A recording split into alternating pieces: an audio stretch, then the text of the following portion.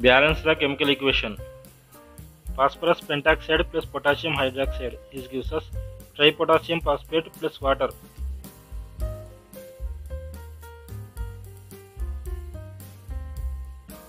In this equation, the reactants are phosphorus pentoxide and potassium hydroxide, and the products are tripotassium phosphate and water.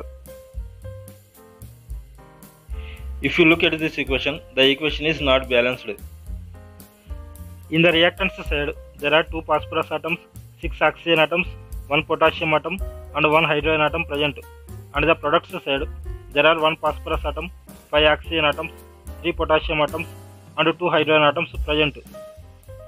The number of atoms are not balanced on both sides. To balance the chemical equation, we need to make use of coefficients. A coefficient is a number that we place in front of a chemical formula. In this equation, we need to balance the phosphorus atoms first. To do this, we need to put a coefficient of 2 in front of K3PO4.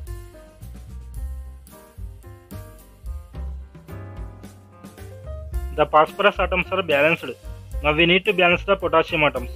To do this, we need to put a coefficient of 6 in front of KOH.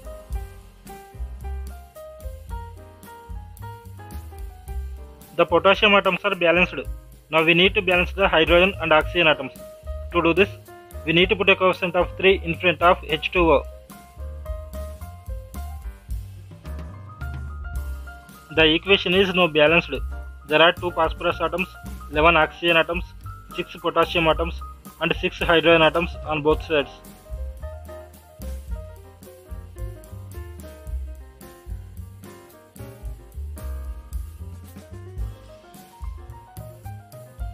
If you like this video, please subscribe my channel and press on the bell icon.